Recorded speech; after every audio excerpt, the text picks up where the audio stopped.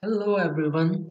Today I'm going to show you how to convert an email list from Notepad to CSV file if you do not have a Microsoft Word software installed on your computer. So just follow the simple steps. Open Google and search Google Sheets. You will get to this page and then you can directly open this page. Go to Google Sheets. Open a blank one.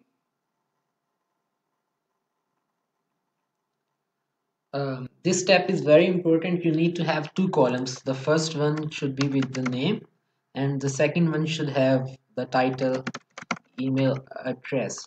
Now, what you need to do is you need to open the Word file where you have your email contact list saved. So, what you need to do is press Ctrl plus A, and then you can copy your press Ctrl plus C to copy every entry in this notepad, and then get back to the Google Sheet which you have just opened and press Ctrl plus V or simply paste. Now you have a list of email addresses here. You can leave this column of this name column empty. um, Now what you need to do to get this as a CSV file is click on file, go to this option download as, and then choose comma separated values or CSV current sheet. Okay, now it will give you an option where you want to save this as a CSV file. I'll save it to my desktop as tutorial spreadsheet sheet 1. Now I have it on my desktop like this as a CSV file. Now I'm going to show you how to upload this on Empower and invite your contacts. You have to click give 20 get 20 option from this left navigation bar. It will open this page. You can choose the rightmost option.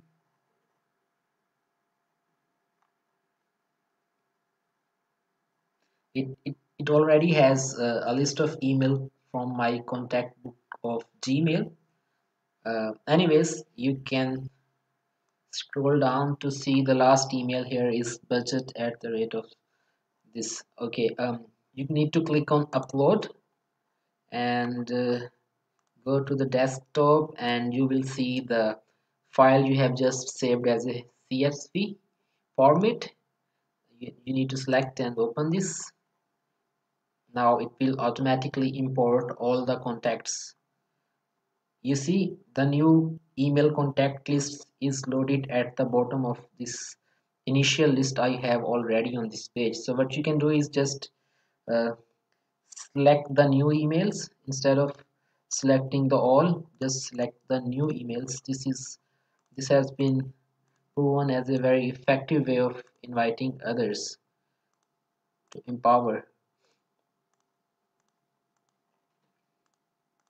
And guys, please try to send at least at the most uh, an invitation to at the most to almost 100 people, not more than that, because when you select more than that, then we have seen the results are not very good.